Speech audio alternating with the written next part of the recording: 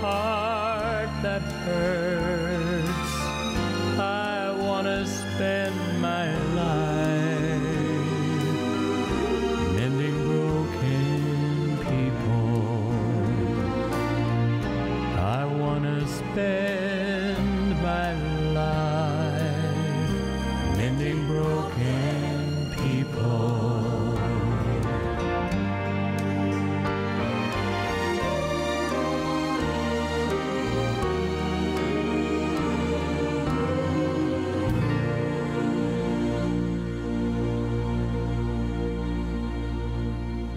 Hello and welcome to 3ABN's Family Worship, and happy Sabbath to each and every one of you. I'm Chris Shelton, and I'm here with my wonderful husband, Pastor Kenny Shelton.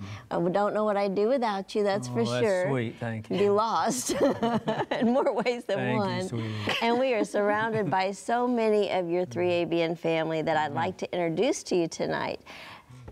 To my right is Brother Tim Parton. I know, Tim, no one knows you, right? No one. I'm working on my worldwide acclaim. No one's ever heard of you or the talent or that you can actually play the piano. It truly doesn't right? matter whether they know me or not.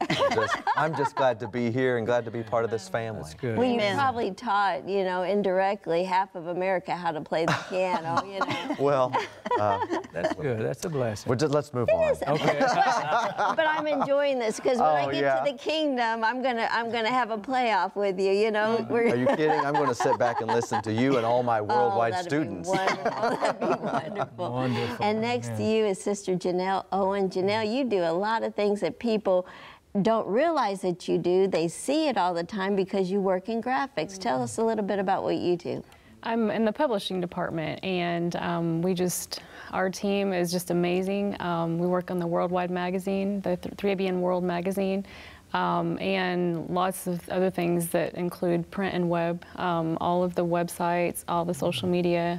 We're behind the scenes, but we enjoy it, and I love my team. So. Well, you work behind the scenes, but actually a lot of the work that you do comes out before many of us to prepare the people, to let them know about events and programs and camp meeting and all this stuff. It's wonderful and beautiful work that you guys do. Praise the Lord. I know she's helped me a time or two, not near enough, but I don't know if there's ever going to be enough help for me. She has a job.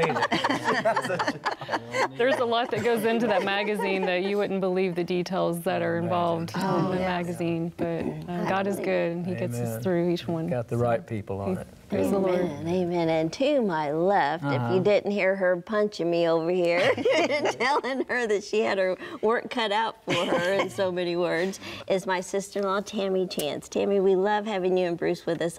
It's been too long since you've been here. We're glad you're back. Right. Thank you. We're glad to be here. Yeah, and Tammy is kind of, tell us about what you're doing, Tammy.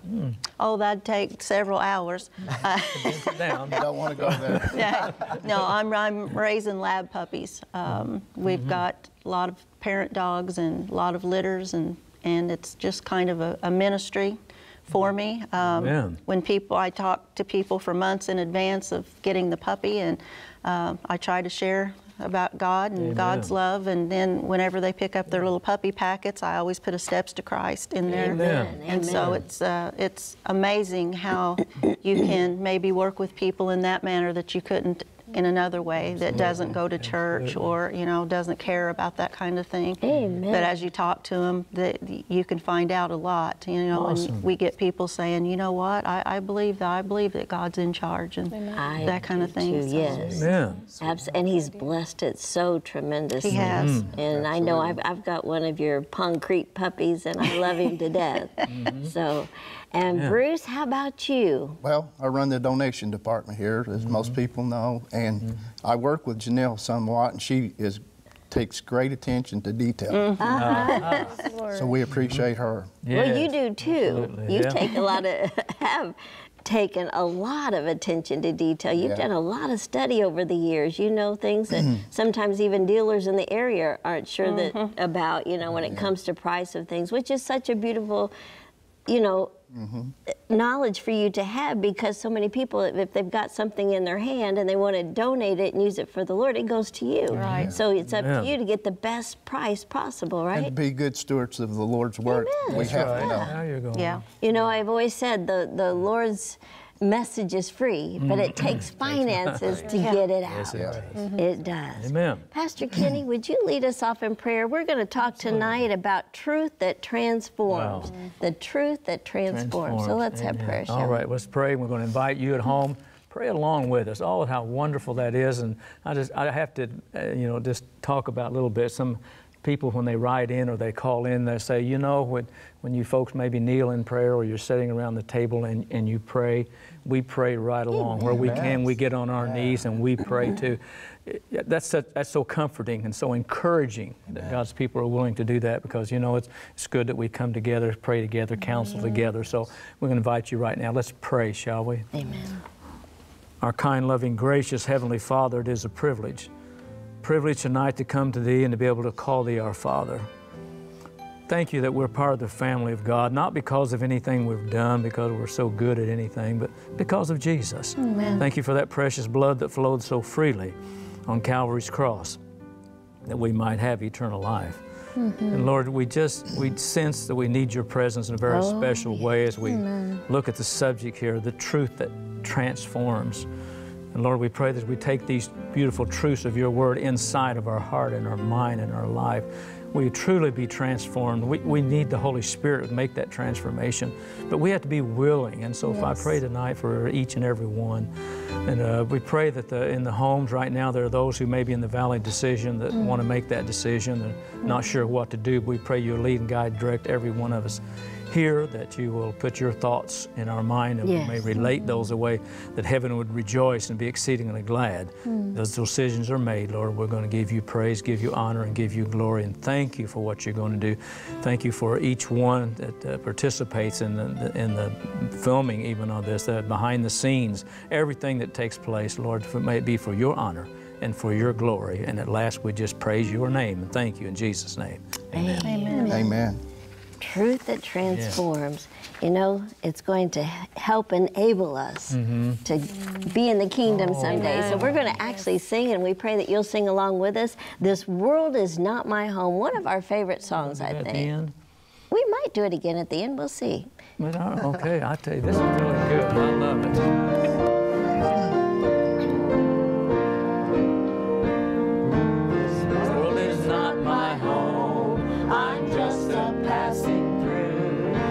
Treasures are laid up somewhere beyond the blue. The angels beckon me from heaven's open door, and I can't feel at home in this world anymore. Oh Lord, you know I have no friend like you. If heaven's not my home, then Lord, what will I do? The angels beckon me from heaven's open door, and I can't feel at home in this world anymore. They're all expecting me, and that's one thing I know. My Savior pardoned me, and now I onward go. I know He'll take me through, though I am weak and poor, and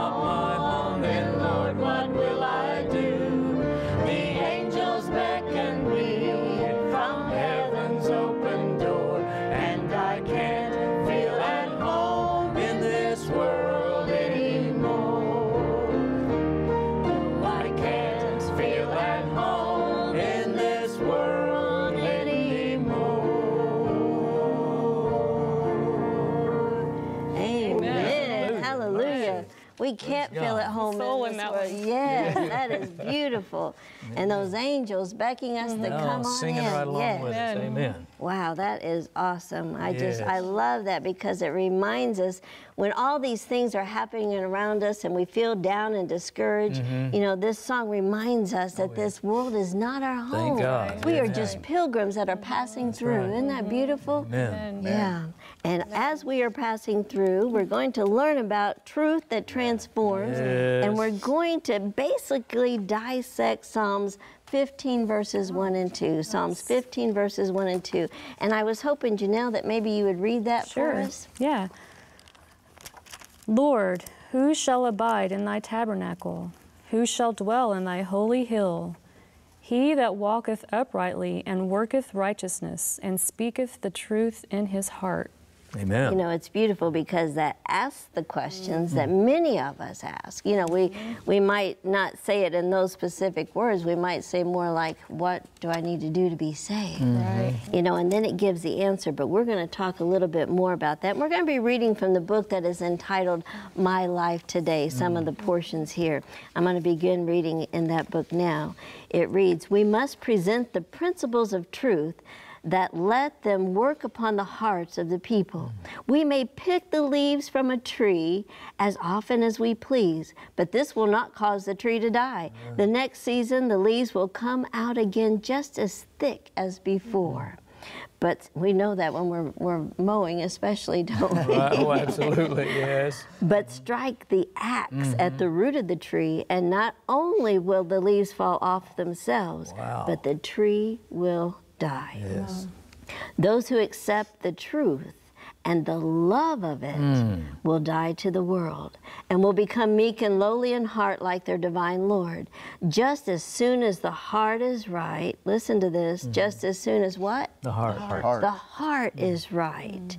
The dress, the conversation, the life will be in harmony with the Word of God. Yes. So in other words here, if we just really were to focus on that one sentence alone, we find out it's not our place. When someone comes in and asks, what shall I do to be saved? It's not our place to change the heart. Right. We can lead them into all truth, but it's the Holy Spirit that has to come in and do that work. Yes. We all need to humble ourselves under the mighty hand of God. May He help us to plant our feet firmly upon the flat platform of eternal truth. And the question that we want to begin with tonight is, number one, the platform of eternal truth. With such spiritual confusion in the world today, how may you at home be certain that we are learning what truth really is? Oh, That's a pretty heavy-duty question, isn't it? Yeah. Because each person, when you talk to, which I found, you know, regardless of what church or maybe even background, they'll simply say, we have the truth. And maybe, you know, that's maybe how they should feel. We should feel we have it, and maybe, you know, we do or we don't. But how do we really figure out what is truth? You know, from the Word of God here, I thought was very, very interesting, and even what you talked about. First of all, there's 4 points in there that I thought was interesting. I'll mention quickly. We talk about it if you want to. But it says, just as soon as the heart is right. She emphasized that. But just as soon as the heart is right, everything else will find its place. You know, a lot of times because we bicker about, well, what we wear and how we wear it, or what we don't wear and what we eat, what we don't wear. As soon as the heart is right with God, they cease to be issues because we simply read the Word of God, and what God says about this certain issue is what we want to do. In other words, the way that I dress, right? Once my heart is changed, I don't have to try to worry about it. I'm going to be modest. I'm going to be like Christ wants me to be. When my heart is right, my conversation, I don't have to try to guard it. My conversation will be the same whether you and I are standing out in the parking lot or not, or whether we're in the church. It's going to be the same. The conversation is going to be right.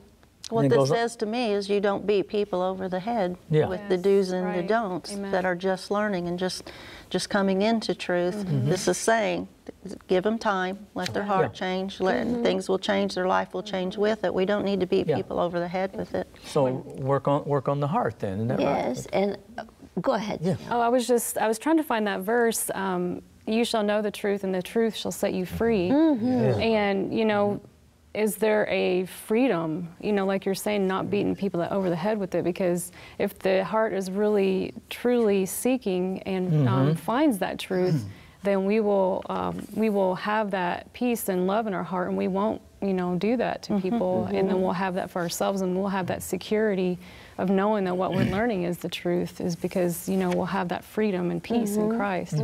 Yeah, that John 8. John 8, 32. okay. See if that's it. Yeah, okay. John 8:32. John 8:32. I think.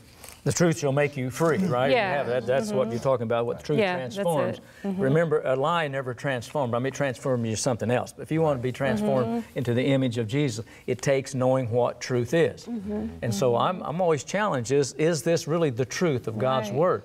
Because I know we're talking about today is if the truth is inside the heart, there will be a change. Now, if the changes don't come, that means possibly the truth is not there, or we don't love the truth. We're not taking it in, because to me it's an impossibility to take truth in and say, I love it and I want to know what it, and no change comes about. But I want to make a point too, because I don't want anybody to be confused, and probably anyone that's walked this walk, they're not confused, but it doesn't happen overnight. Right. No. I praise God for His mercy with me. Mercy. I mean, because a lot of these things we struggle with, you know, but we're coming into a time in this world's history that I think we're going to see a lot of these things. In fact, we're told we're going to see a lot of these things happen quicker than perhaps what they've happened in our lives, you know, because it didn't just happen with me, you know, just instantaneously. It was a growth process. It was a daily study process. Sure. I think that's the case with anybody, because that's the fact, and the question you're asking is how can we be certain that what we've learned is truth? And personally, we all have to encounter, just like you're saying, we have to grow in the Word if we're studying. But Kenny, like you mentioned, you could get a number of answers to that question, because everybody would say that they have the truth. It's personal testimony, you know, what you've been through. I think it's a personal story of how you learn the truth, how you know that the truth is the truth, how you know that the Scripture is the truth. Because if you ask a Buddhist if they believe that what they've studied and what they've learned is the truth, then they're going to say that's the truth. So I think it all boils down to faith, having faith in the Word of God, and faith in Jesus, that He is the truth. He said, I am the way, the life, the truth and the life.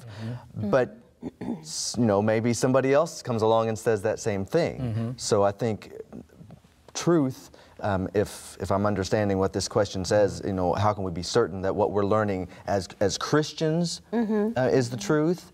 But then how do we witness to someone else who says, and maybe this is, I'm getting too deep too soon on this conversation, but go ahead and dig. But how do we, how do we tell somebody else that Jesus is the truth? And then believe us. Yeah. And then there has to be, we call it about proof of Scripture here, then, don't we? So we have to use, because we'll sit and we'll talk all day long, but then we get back into the Word of God. The truth, what is it? That has to be. I think we all have it, Isaiah 8:20. Yes. What is true? To the law and to the testimony. If they speak not according to this, it's because there is no light in them. So right quick, that will make void an awful lot of people in the world that say we have the truth. Because that's what we have to do if we find out truth. The law and the testimony. That testimony is the testimony of the Bible, the testimony of what? The prophets of old, their life, what they lived, what they taught. That we have to go back to something solid. That is the only moral absolute that we have. Because what you were explaining is that there are just numerous truths. Yes, numerous truths. But we have to allow the Bible to interpret itself. Amen. And the problem is, you've got, remember there's 10 virgins, you know, and we 5 that are lost and 5 that are saved. The ones that are saved, their lamps are full of oil, right? They've been studying, they've been praying, they're full of the Holy Spirit, yet they all still fell asleep. Don't forget that. They all fell asleep. Sleepy, all right. So when we go back to Isaiah 8:20 and we find to the law and to the testimony, we have to, no matter which church it is, what denomination it is, what they're believing, go back to the Word of God that He profoundly, just absolutely held intact over so many years when the devil tried to just destroy the Scriptures. I mean, people died because they had them hid. They would sew them in their clothes.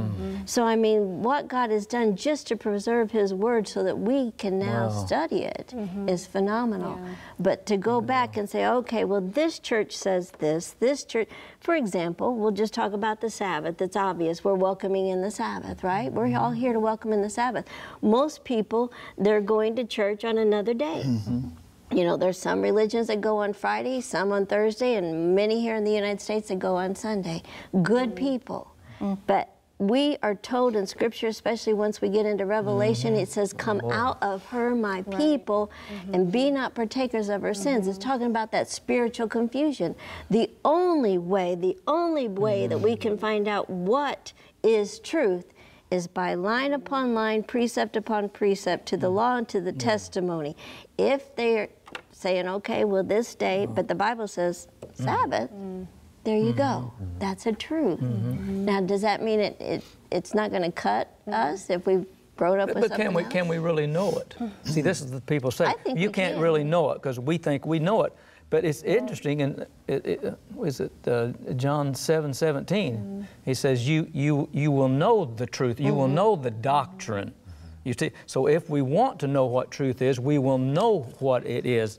Because it is possible, isn't it? Tammy, if you think about it, isn't it possible to know what is truth? And Bruce, isn't it? Kenny, I like to keep it simple. Well, go ahead. I do too.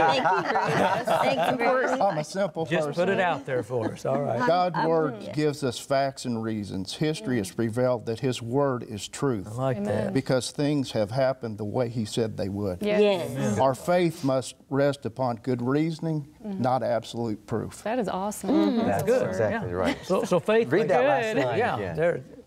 Our faith must rest on good reasoning, not absolute proof. Good. What, you said Proof. proof. Not absolute proof. Proof, right. Yeah, that's what faith is. It's not, I mean, that's why they call it faith. You know, if it's absolute truth, I can know that this table is going to hold up this water because it's a table. It's got 4 legs. I mean, we've tried it, but faith. Faith is setting your glass on it. Right. Well, faith is setting. You know, I mean, it's not. If you just have to have some things. You just have to trust and believe. Right. You know, that's why when you tell somebody. Especially in the day we're living in, because truth is becoming error. Right. Right. Error is becoming truth. So I think, you know, the truth, first of all, we need to study to know. Studies show ourselves approved unto God. So we need to study what the Bible says truth is. And then by faith, even though you're hearing other people saying this and this and that, and we realize there's going to come even a strong delusion upon this world someday. The enemy's going to impersonate Christ. And we are told in Spirit of Prophecy, he's going to even tell us that he changed the Sabbath from Saturday to Sunday. Now, if you were to listen, which the Bible says don't do, he says if you hear he's in the desert, don't go. Don't turn on Channel 12. Don't turn on Channel 6. Don't listen, because he's going to imitate Christ to a T. And I just want to say that, you know, like I think you mentioned earlier, Tim, about, you know, different faiths that have different truths. And, you know, I'm thankful that God takes us where we're at, and He knows the heart, and He knows someone that's genuinely seeking Him. So maybe they're not in the truth that we know right now, but maybe they're living the light that they have, you know? Yes. And we need to have mercy for people in those walks. Yes. You know? Amen. And our job is to give them, you know, to go ahead and give them, because every man will have that opportunity. So if somebody is honest, it doesn't, I started to say it doesn't matter where they, well, I guess in a sense it doesn't matter where we start, it's where we end up. But, you know, there's a lot of people that start in another denomination, but as they continue to grow in grace and in strength and in truth, they feel that calling to come out. That's what we talked about, when the heart is right. Evidence here. There's so much evidence in Scripture that reveals what the Holy Spirit's going to do if you're searching for truth. In John 16 and John 15, you can look at it in 1 Timothy 2:4. It says we come to the knowledge of the truth. Again, knowledge is not the whole answer, is it? No, like Tim was saying with the faith, that made me think of when a tragedy happens and people say, You know, why would God allow this? And you have no answer. We don't know the end from the beginning. And all we can say is you have to trust Him. So that's where the faith comes in, to say, I don't understand, but I have to trust. And when we know the character of God and we know His principles and His ways, then we can trust that, you know, that He has our best interests, whether we understand those situations or not. If we know God's character, enough about His character, then we'll know. Then we'll know that we can trust Him. We don't know all the answers because our minds is not on the same level. No. But we can be assured, like I say, the Holy Spirit will teach us, and as we're willing to learn. But then the other thing is teaching knowledge. We just talked about here, it's going to come to the knowledge of truth. But then 1 Peter, 1:22 talks about then we need to obey.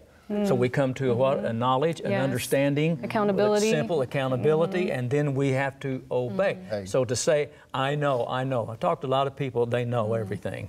It's okay to say that. Everything you say, I know. I've been there already. I've already done all that.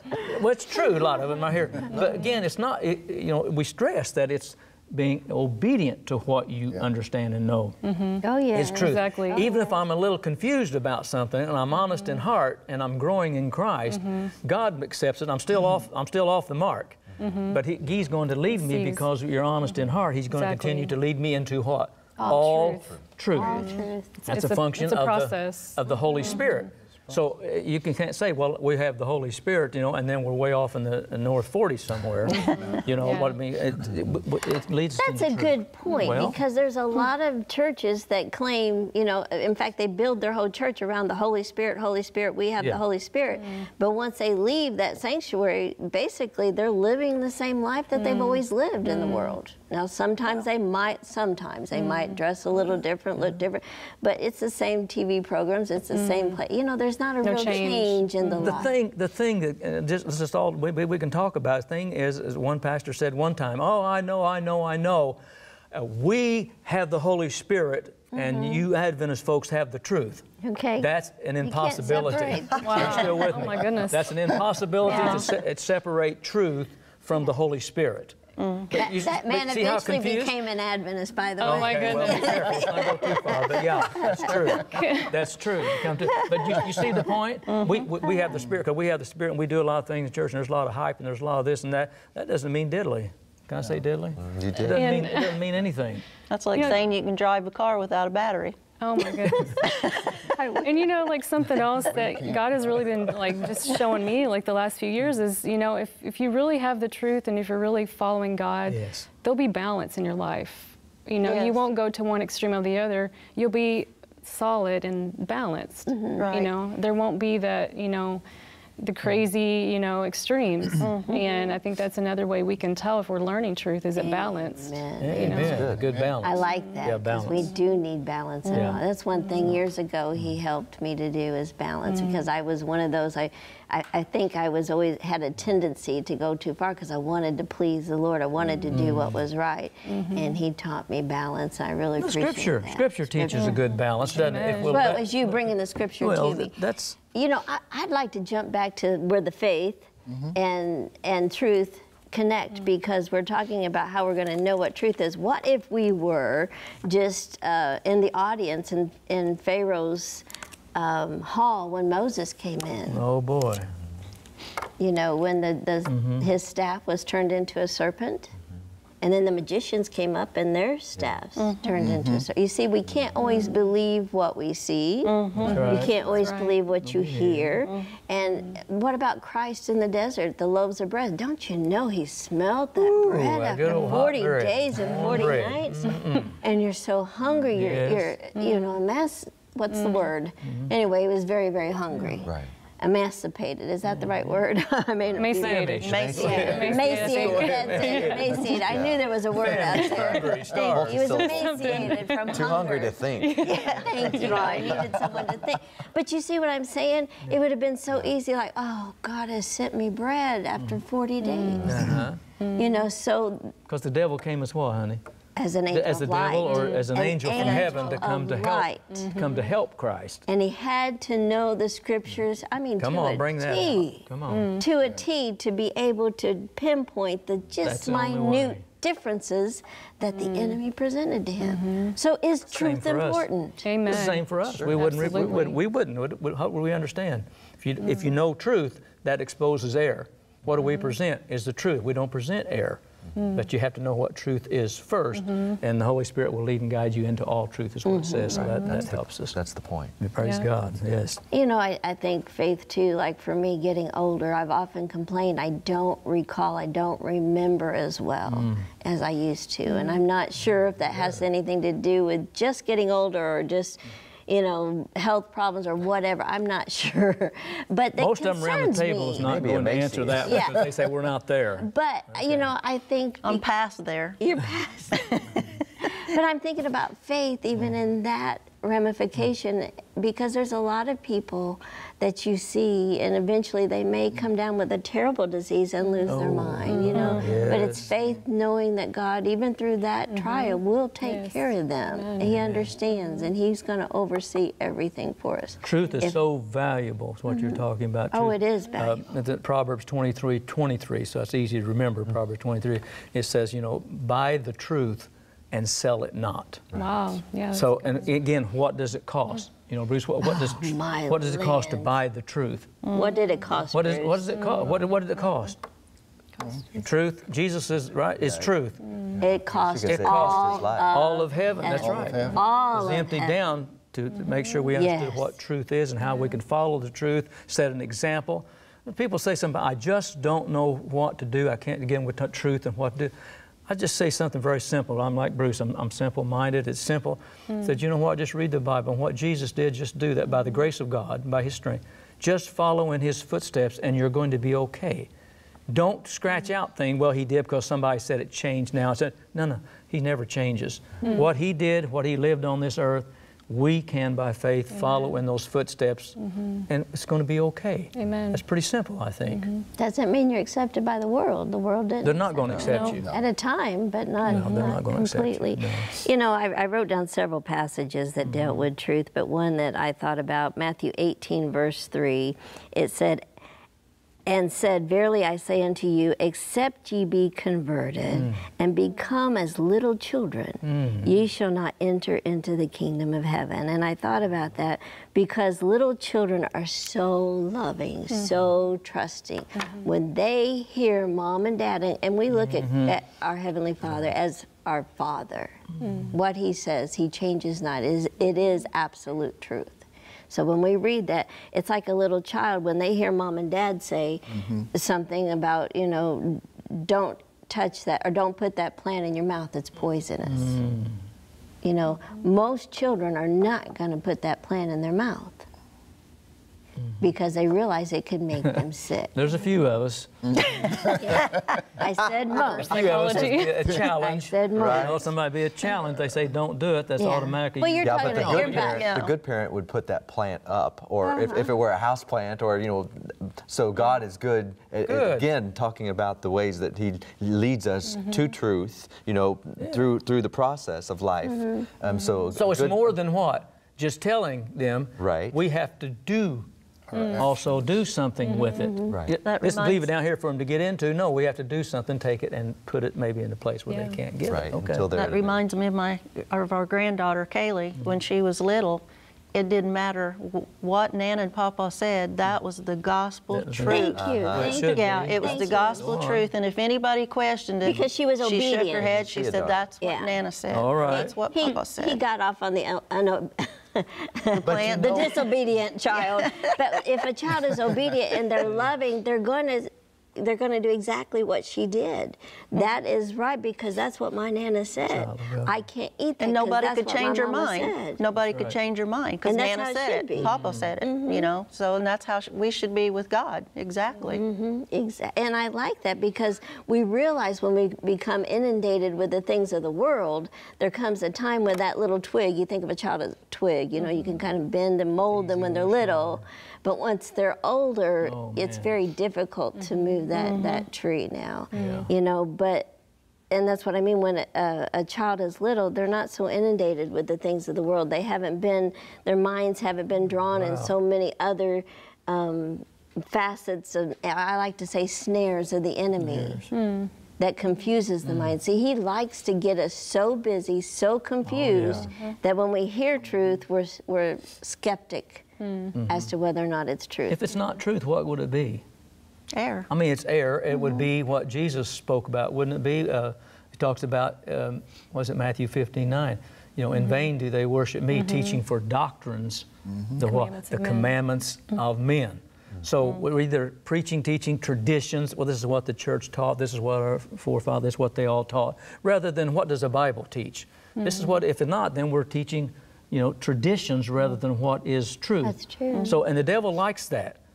He's not going to fight this. Oh, let's let the church, let these people teach all kind of traditions and all kind of this and that, because we're talking about truth transformed. Tradition doesn't. I'm always going to put you off in some other place over here. We're talking about being transformed into the image of Jesus, right? Isn't this what we're talking about? And so truth is so very, very important. In Matthew 15:6 it says, "Thus have ye made the commandments of God of non-effect by your traditions." So we have to figure out whether it's truth or it's not. If you don't, you just made the Word of God just a non-effect right here. So I had a thing I'll read here right quick. And you can, this to me gets heavy duty because of the subject matter. And this goes a little deeper than some will want to go, but I like to do that. I like to challenge people. Oh, I like to get in and dig, and sometimes I dig a little bit too deep. But I think we need to dig. I mean, dig. Is there such thing as digging too deep? Dig a little bit too deep, and then they say you had to try to dig your way out of it. Dig your way out. You know, if we get in deep, then let's get the Word of God and let's dig our way back out of it. Because I want to be never be so prideful that you can't say, "Oh, I was mistaken on that." Yes, I thought this was true. That's true. I've had to back up and take another step here and there Absolutely, me in my too. Christian growth from my youth on to up to today, to say this was what I really thought it seemed like it was, Right. but I see another aspect of it right now. And then that's always the learning stage. Yeah. This is Review and Herald article 1896. This was written. It says, "Let the watchman." So every time I see that, we're all watchmen. We're to be watchmen on the walls. On the walls. Yeah, let the watchman not join with those who making not affect the truth. Excuse me. So this is interesting. We have to balance it. We're talking about balance again. We're not to join in with those who are making not affect the truth as it is in Christ. Oh, this is heavy now. Let them not join, notice this, the confederacy of infidelity, popery, or Protestantism in exalting tradition above Scripture. Reason, Bruce was talking about reason above basically revelation, human talent above the divine influence, and the vital power of godliness. Wow. That's really good. That could be the rest of the subject as far as, you know, our discussion here. There has to come a point that we love truth and love God enough that sometime we have to let other things go in life, and it may be friendships and everything that's pulling us backwards, pulling us down, pulling us against what is truth, what the Holy Spirit has impressed you, me, each one of. This is truth, and then a good friend comes along and says, "Well, this is not really the way that it is." Sometimes we have to kind of get away from that and go back to the Word of God, because we're watchmen on the walls, and we need not get involved in that because we lose the power of godliness in life. But we have a form. Remember, the Bible talks about a form of godliness, but we're denying the power, or we were talking about transformed. Being transformed has to be the power of godliness. You know, you mentioned friends, and Satan can use anyone that, you know, sometimes don't even realize they're being used by Satan. But, you know, early on in my Christian walk, I had friends that, you know, especially one good friend that, you know, we were like sisters. And that friendship, I could see it from the beginning that if it continued, that there would be a bad influence there. And so I really prayed about it, and that was really hard, but I had to distance myself from her, like really good friend. But, you know, I can see now where God was doing that on purpose, because you know, even though you have that connection with that person, that can, you know, Satan can use relationships. Yes. And he does it to his advantage, to where it makes us, you know, question things about God. But if we go with our emotions and our, you know, those connections, then we can get in trouble. Is that scriptural? It is. Yes, I mean, absolutely. I'm just asking, is it scriptural? Is it from book of Genesis to the back of the book of Revelation? Yeah, That's consistent. That God requires us. He says, come apart and be separate and touch not the unclean. Doesn't mean you're going to work for them and you love them and you're going to be here, but sometimes socializing and spending a lot of time will, if it's not elevated, it's going to drag us down. You know, I've been through that in the earlier years, and probably everybody here has. There's different people who you want to be around because they elevate you toward heaven, and there's others who drag you down and give you questions that maybe we shouldn't have, you know, in the Word of God. So I'm 100% agreeing with that. We need to stay close. When I'm working with kids, Tammy, a lot of times we sing, there's a flag flying high in the castle of my heart. You know, that flag represents a standard. Go on. And what happens because we love people so much, and when we spend more time or we go somewhere where you say, well, I know they're not preaching all the truth, but they've got some of it, we find ourselves beginning to lower our standards. And I know there's a lot of times that, you know, Jesus said, there's so many things I want to tell you, but you're not ready yet. And thank you, Bruce, because now I see that. I've experienced that more than ever before, because there's things that I want to tell people, but they're not there yet. The heart hasn't been made ready. And so, you know, until the heart's made ready, but I think our job, and that's why it's so wonderful, we have all of these avenues, whether it's 3ABN or these wonderful books, you mentioned Steps to Christ, that we can give and just pray that the Holy Spirit will encourage someone to pick it up and read it. And someone asked me, as I discussed the Steps to Christ and the puppy folders, and someone said, well, so do you follow up after they go home? They do you follow up and ask, have they read it? What did they think about? And I said, absolutely not. That's not my job to follow up and do that. I plant the seed, and it's up to God to do the rest and to open the heart. And the last thing I want to do is put somebody on the spot and say, did you read that book, you know, that I gave you? And then they're embarrassed if they didn't, you know. So you're just kind of putting people in a corner. So that's just my way of planting the seed and hoping that God will take care of the rest. And many times people have questioned you. That's a beautiful thing, yes. Yeah. That's kind of a tough one, isn't it? I'm one of the follows-up or something. Right. Well, I think that's personality-driven. And discernment. But right. Discernment, it has to be right discernment. Think about sometimes, too, because when somebody gives me something, a guy just gave me a couple of DVDs and some paper while I'm working and so on and so forth, and said, can you watch these? And I want to know what you think. You know, it's all good. But he's going to come back. This was about spiritual matters? Oh, yeah, yes. spiritual matters. Oh, yeah, spiritual matters. So, I mean, it's all good. But I thoroughly expect that he will come back to me as a friend, and I know him or something, and say, not that what Tammy's doing is wrong. No. Because it's very clear, because there's it a time says and a place. One plants and what? The other waters. Another waters, and somebody comes by and reaps. So there's phases of that, but again, everybody is not the same in the way that they do, and I think that's okay too. So sometimes I expect he will come back and say, now, did you watch those? You know, did you? Yeah. Which is kind of holding me responsible and accountable for what he will use. Right. No, you go. Okay. I was just thinking too, I think it also depends on the situation. Like if you directly just gave him the book and talked about it, and then later followed up, I think that's one thing. But another, you know, what she's doing is given like where it's included with other stuff. It's not the focal point. And maybe so there's a little bit of a different focus there too, you know. Oh, so absolutely. it's kind of like, absolutely. But definitely by the Holy Spirit. Everybody has touched on something that is true, that we can find scripturally. But I think the biggest thing is, and I learned this many, many years ago, is to pray for an open door. Amen. Yes. So if they read that book, That's it. and they may have more questions for Tammy. Or if she's talking to them and she's been praying for an open door and they say something, then she might be able to allude back to the book or back to God, you know. So we pray for those open doors, because if we force that door open, that'll turn them off. They'll slam it in our face. How, not just me, but how people conduct business when you have a lot of interaction with different people. I have people that come from all over. And how you conduct business and try to do the right thing if there's a problem, that does more than just about anything. Amen. Because then people will, I had an instance, and I won't go into it, but anyway, I helped the person and with this puppy situation, and they said, you know what, and I'd never, through the months of talking to them, I had never got the impression that they were Christians, not in a bad way. I just hadn't, you know, said anything that would lead me to believe. And when I gave them this puppy, they said, we're going to name this puppy Shiloh, because we've looked it up, and it, in different aspects, it might mean gift of God, something like that.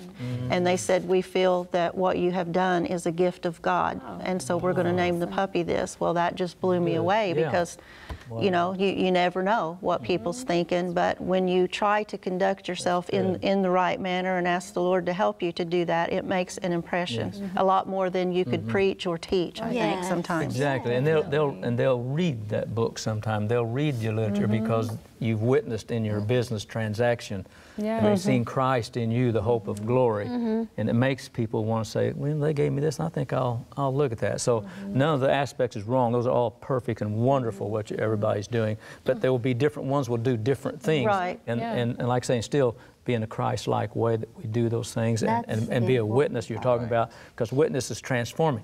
I can hear here, there's some people being transformed. Amen. You see the transformed people that you work with, you see them being transformed. You mentioned a while ago, what, not immediately, sometimes it takes time. That's right, right. Yeah, absolutely. And, you know, a lot of times we pass judgment. Like you mentioned, you had no idea whether or not they were Christians, but you made a very important point. And that's one reason that I think our dress, our deportment, the way we speak, because people are going to pick up on those things. They're looking, they're watching. Oh, they are. And those in our family are going to know the truth. They're really going to see it. You know, they see all sides of us. So really, our missionary work begins where? At home. At home. Oh, yeah. At home. And then as the home begins to become more Christ-like and heavenly atmosphere begins to dwell in that facility, then we can share these things with other people. You know, because you've all experienced, I've experienced it with some of the way, I don't really want to describe it to a T, but there's some people, the way they dress, I wouldn't think that they knew anything about Christ. But then again, you know, it can be deceiving. Because that may be where they're at. That's where they're at. In their Christian experience. They're trying to climb up on maybe the bottom rung. I feel like when I look up that big ladder, it leads from earth all the way to heaven, I'm on the bottom rung. You know, but and I'm fighting and struggling by the grace of God, doing what I understand to do, to reach up for the next one. And that's why it's so important that no matter who we meet, what they look like, that we love them all the same. You know, Christ loved the sinner, but he hated the what? The sin. The sin. Because it's sin that separates us from heaven. It's sin that emptied all of heaven to save us. And it's sin that will keep us out of the kingdom. Oh, absolutely. But it's the truth that will set us free. Free from what? Sin. From sin. And evil, yes. Free from sin. So that's why truth is so vitally important. How do you come to love the truth? You know, there's a difference. When we talk about truth and knowledge, it's not going to get you anywhere. It's nice to have. Right. This brings me to a good question. Yeah, but how do I come to love it? Well, like I know somebody that they watch 3ABN 24/7. Well, they study, they read, to the point that it's like they're so unhappy because they're saying, I can never reach all these goals, all these things that we're told that we must do and say, and I'm never going to make it. I'm never going to make it. But how do you deal with somebody like that? I'd say one thing, and everybody have their own maybe comment. I'm saying when I look into the spiritual mirror and I see my face there, I'm in trouble. See, when I see Jesus there, I'm not in trouble. We following that? In other words, everybody, we're reading all these things and we're looking, oh, I just can't do it. I can't attain that. No, you can't. You can't gain victory over sin in your life on your own. Amen. You can't gain all these problems that we have, hereditary, cultivated, whatever it might be. We're lost sinners. And so we need outside help, don't we? And so what we do, when I read these things, and I read some things I look at, and I say, oh, Lord, that's not possible with me. And it's like the answer comes back. It's beautiful. It comes back as, no, you can't. Right. You know, it's like, you know, kind of a good relationship is, no, you can't. Lord, I just can't see. I can't. How am I going to gain victory? No, you can't. But I can help you gain that victory. Yes. Amen. It's all about Christ. That's why we see His face. And when we looked at all these things, all things are possible through Christ Jesus. Well, it's the blood of the Lamb that cleanses us from sin, and that's the way we get into heaven. Amen. We don't get into heaven by following all the precepts. Our goal is to follow them to the best of our ability by His grace and power. By His grace, it's absolutely strictly through the blood that we even have a chance. It's all by it's all Him. It's Him. It's all Him. It's a gift. It's a gift and it's faith. It is a Right. gift. Thank you. And that opens up a whole... But we will act upon faith. Yeah. Good. Right. Yeah, I like that. Yeah, we And have. that's our deeds. Yeah. So We'll add to that too. That's beautiful. I love how you just blended that, because I thought, boy, that's another hour study, you know, because I can remember in my early 20s when we just started having a Bible study every Friday evening, by the way, and I started reading through the scriptures, just really reading, and all of a sudden I kept seeing this word obedience, obedience, obedience. Yes. What in the world? Obedience. Ouch. Most people say that. You know, but Christ, you mentioned follow Christ and follow in His footsteps and we'll be fine. He was obedient unto death. The only reason He shed that blood was because of the law. Yes. Yeah. And because of the steps that we learned from the sanctuary, that there had to be blood that was shed in order for forgiveness to be forgiven. Yeah. So what's the greatest argument, right, that the law of God is still binding? Oh, that Christ went to the cross. Calvary. Calvary. Did we get that? We need to get that if we don't get anything else out of this study. The greatest argument that the law of God is still binding is Calvary. Why? Because sin, Christ went there to die in our place. Wages of sin is death. What? It's by the law is the knowledge of sin. Does it save you? You know, the law? No. Points out what sin is and drives me to Jesus. And that's the good point. It's kind of on the idea of knowledge, you know, what Tammy was saying about knowledge is sometimes we can make knowledge our God. Instead of looking to the Savior and, you know, the real God, we're looking at the knowledge, thinking that's going to save us and making that our God, you know. We won't get to that during this study, but I think we'll do another part on this, and that's going to be talked about, because is there a difference between knowledge and you know, knowing the truth and loving the truth? And I like Tammy's question again too. I think everybody's kind of touched on it a little bit, but really we can do nothing without Christ. You have the person has to pray and say, Lord, if this is the way you want me to walk, then strengthen me to walk in. And just take that's where faith comes in. Take the step of faith. You can't eat the whole cake at one setting. At least I can't. There might be some people. Okay, he's always going to take the other one. There's going to be some people that can't. I cannot. Let's say it's a huge cake, okay? Yeah, there's some huge problems. It's as big as this table. And you got a huge appetite. I don't know anybody that can eat one that big, okay? Actually, that might be the answer. One little bit at a time. Yeah, because this person, I mean, they know that they can do anything through Christ. They know that. Yeah, sure. But yet it's just a constant burden. You know, even with this help, maybe I'm not going to get there, and I look at this and I look at that, and I always say to them, it's one step at a time, because when you look at it as a whole of where you should be and where you are, it is overwhelming. It can be. Because you say, oh, you know, I'm never going to, but that's not how it happens. It's just a step at a time. And remind her, as we will remind everybody else that's listening to this story, it's the enemy, the devil, the Bible says, that's the accuser of the brother. It is he that brings about the depression and says, you see, you can't live up to all that. You can't do all those things. Give it up. That's right. I've been there. That's right. I have been there. But, you know, the Bible talks wanted about we to can give be it up. free from sin, right? Think about free from sin. That means through the power of the Holy Spirit, He can give us all, let this mind be in you. What does all that mean if it doesn't mean what it says? Yes. Right? That our mind needs to be, we commit our mind to Him, we can commit our tongue to Him, our thoughts to Him. and then we react in the way that the Holy Spirit gives us that victory. I mean, to me, that's just exciting. I don't know about you. I don't get overwhelmed when I read it, but I realize I'm far away and I'm in need of a Savior. And then you reach out for Him. And I reach out for Him, and I cling to His feet, as it were. I cling to the cross of Calvary and say, oh, God, I need some help. Don't leave me. I'm in bad shape. Help me. And God will always help you. Please do that today. Amen. Truly, we are pilgrims, and this world is not our home. You mentioned singing it at the end. Let's do it again. Tim, just run over that piano. This world is not our home. I'm getting excited We're about just a this. passing through. Sing it along with us again as we close. They know it by now, don't they?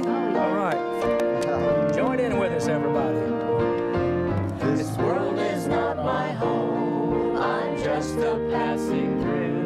My treasures are laid up somewhere beyond the blue. The angels beckon me from heaven's open door, and I can't feel at home in this world anymore.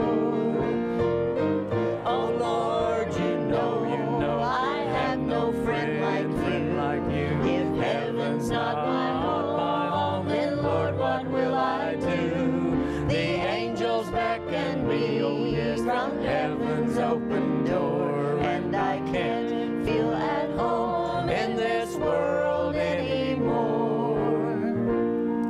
They're all expecting me, and that's one thing I know. My Savior pardoned, yes He did, and now I onward go. I know He'll take me through, though I am weak and poor, and I can't feel at home in this world anymore. Oh Lord, you know I have no friend like you. If heaven's not my home, then Lord, what will I do? The angels beckon me from heaven's open door, and I can't feel at home in this world anymore. Just over in glory land, we'll live eternally. Now, the saints on every hand are shouting victory. Their song of sweetest praise drift back from heaven's shore, and I can't feel at home in this world anymore. Oh, praise the Lord. Amen. Hallelujah. Amen. Amen. Amen.